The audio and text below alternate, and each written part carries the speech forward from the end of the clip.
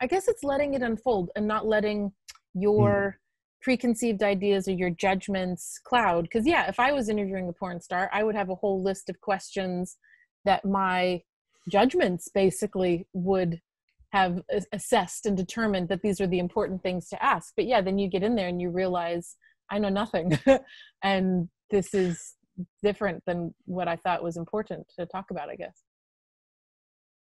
Yeah, and I think what's difficult about just listening to as you're talking, I think what's difficult about listening is that to really be a good listener, which is something I'm struggling and slowly getting better at, I think, but it's always progress.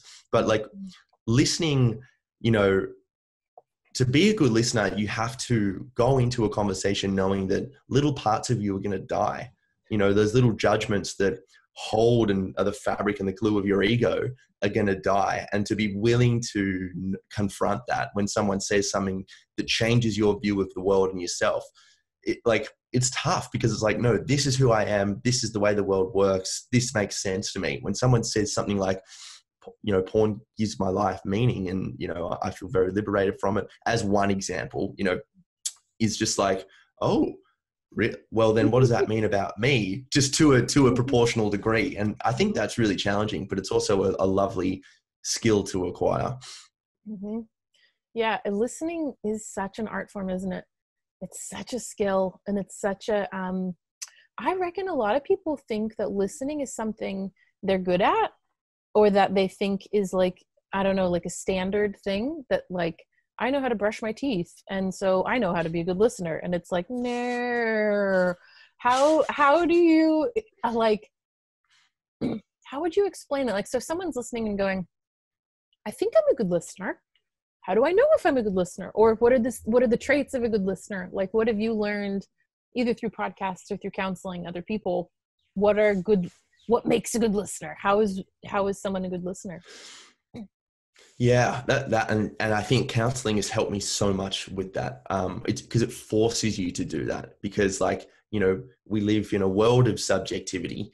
Everyone has their own different experience, and if you can't listen well in the therapy world, you're going to go into every specific session thinking that what worked for you will subsequently work for everyone, and that's so not true. And you learn that very quickly, or you don't have any money.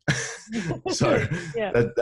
that's important to know. But I think what makes someone a good listener, maybe even a better question to ask is like, how can you become a good listener?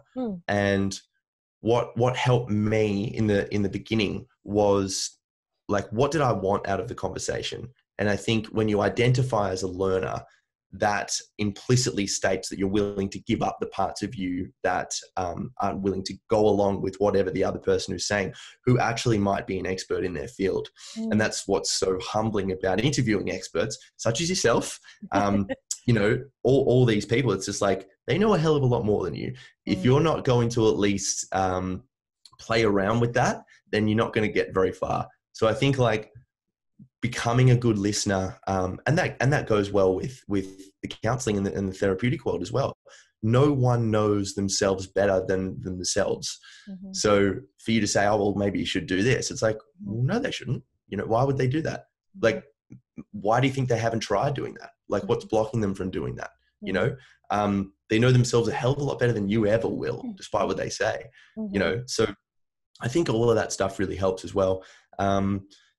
Carl Rogers in the 20th century spoke about this idea of listening. And one thing that really helped me with in my personal relationships as well was that if I was coming up to, if I would find, consistent disagreements or arguments presenting themselves or whatever, one thing that really helps me is to say to them what I think they were trying to say to me. Mm-hmm. And if I got that wrong, well, then obviously it's on me that I wasn't listening.